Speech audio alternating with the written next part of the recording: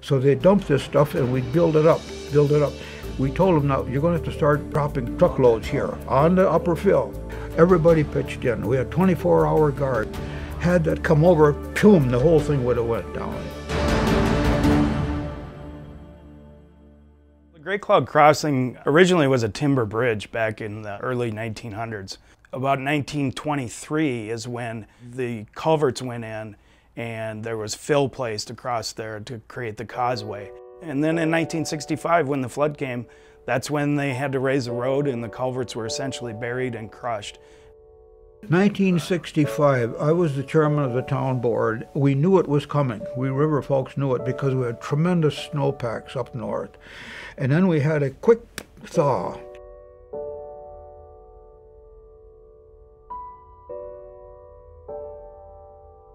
And it ruined the place because you couldn't swim in it, you couldn't boat in it. There's no flowing water there, so it just becomes very stagnant. So we have very, very low, if any, oxygen levels.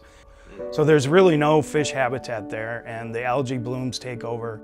Then the zebra mussels came in, and they were a pain on the bottom of boats and docks and everything. It's infested with invasive species as far as plant growth. But this weed thing just absolutely destroyed it down here, so something had to be done.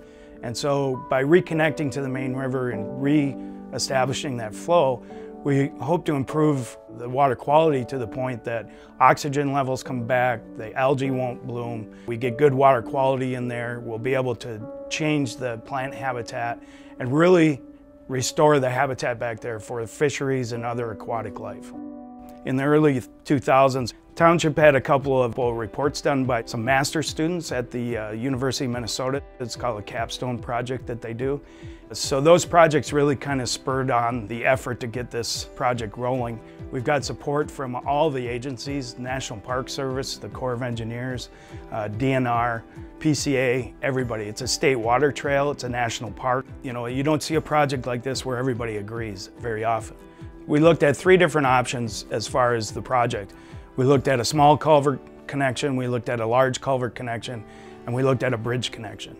So the bridge is the plan.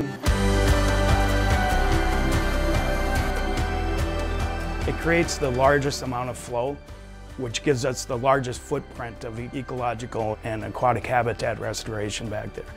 We're using a precast span segment. It provides that access. We get all the transportation benefits. We'll actually be raising the road 1 more foot of freeboard for high water events. But it also brings along the secondary benefits of navigation. So people will be able to get through there with a boat. And the theory is that we get a flow in here and the weeds will go down and it will not get the sunlight and eventually gone.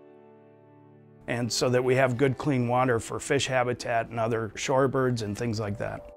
By restoring that flow, we're looking at approximately 100 acres of aquatic habitat and about 5 miles of shoreline restoration that we think we'll achieve.